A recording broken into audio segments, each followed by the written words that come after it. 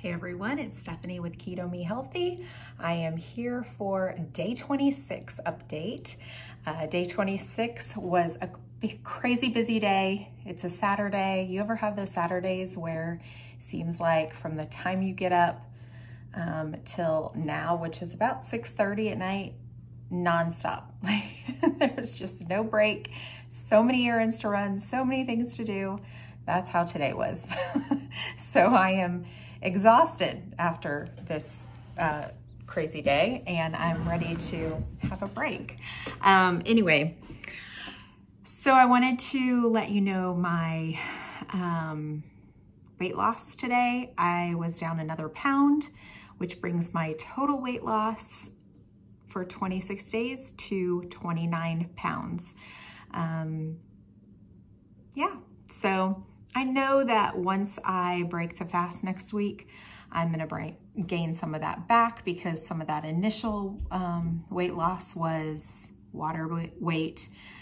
I do plan on being somewhat careful with how I'm eating after I break or after I start eating. But I also am going on spring break the next week, and so I want to enjoy myself a little bit.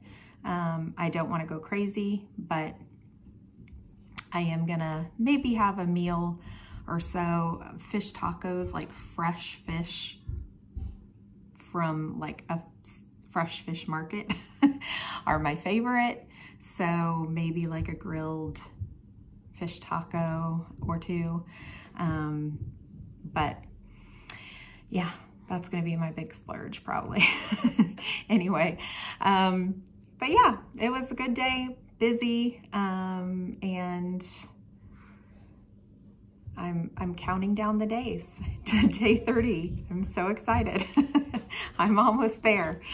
Anyway, all right, well, once again, if you have any questions or comments, anything you'd like me to address in the videos, please feel free to leave a comment. I will say there was someone that commented on yesterday's video asking about my energy level and if I continue to work through this fast.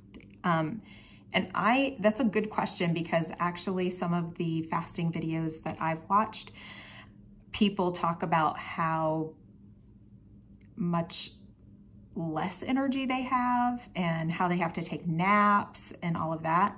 I have not felt that way. I've had plenty of energy. I've worked full-time the whole time. I've been fasting. I'm a teacher, so it doesn't stop. My job does not stop. So I haven't experienced that. I've had plenty of energy. There have been a couple nights where I've come home and maybe taken like a 15-20 minute nap, but that's really not super unusual for me. I mean, some days are just more depleting than others, especially when you're dealing with middle schoolers. So I do that even without being on a fast sometimes. So I don't know, I just haven't had that, that problem with lack of energy. So I will say I get muscle fatigue easily. So right now I'm holding the phone up with my arm,